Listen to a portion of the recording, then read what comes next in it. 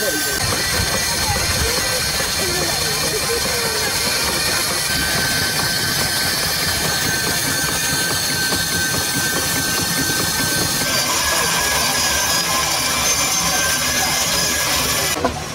turned off the clip. You think you can find that? Probably as well. Because just go round it first. Well, that'll make that must be a later.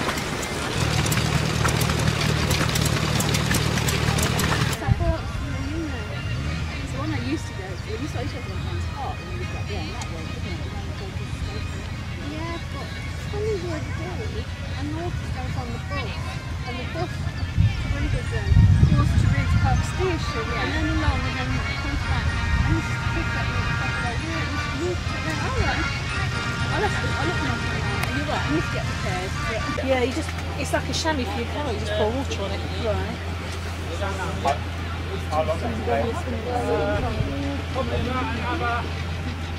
Yeah. Cleaner water, Chamois not one here. There is a lake here, but they can't get in it, can they? There's a lake on the ground. Oh, is there? Probably not. We can't see it, so it's fenced off. There is a lake here. It's a lovely house though, isn't it?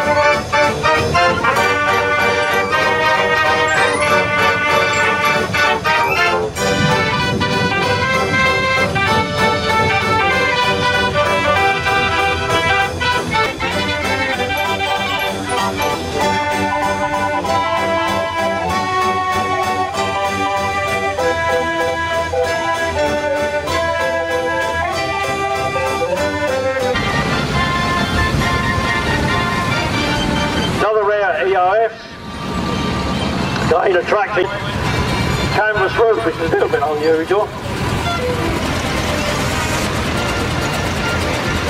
Now, I don't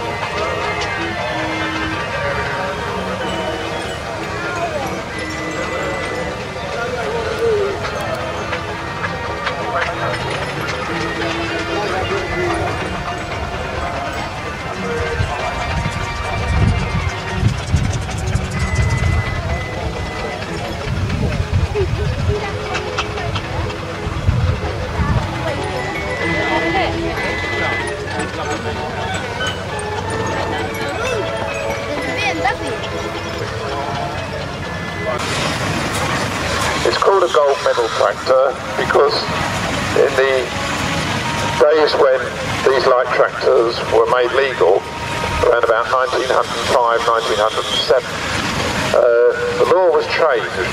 Prior to that date, any steam locomotive, as these vehicles were called, on the roads had to have a two-man crew.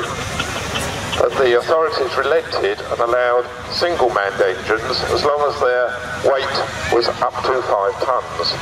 And all the manufacturers tried to get into this.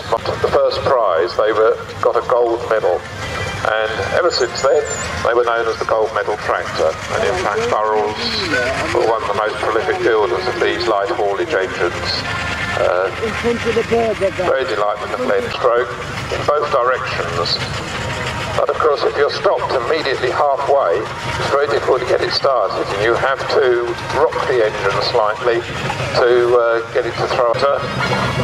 And in 1950, it went to Herbert Smith and Sons of Thurrock in Essex, who used it up until 1964. 1964 was about that. Very few light haulage engines were used for general haulage after the mid-1930s, and traction engines, apart from a brief revival during the Second World War when they were impressed to help with the war efforts doing agricultural work, they were effectively out of use by the end of the war. So there was quite a gap between some of these